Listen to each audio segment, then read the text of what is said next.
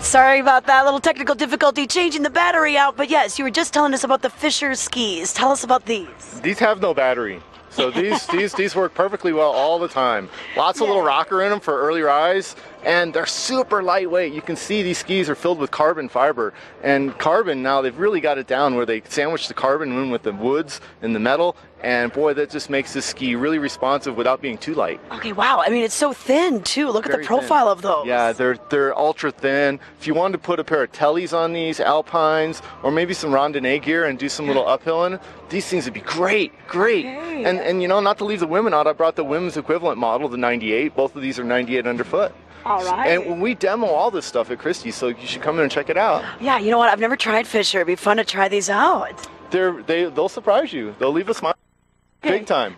So from skis to the outerwear, we also have another suggestion for you. How about some snowshoes? And these are from Tubbs. Yeah, so check these out.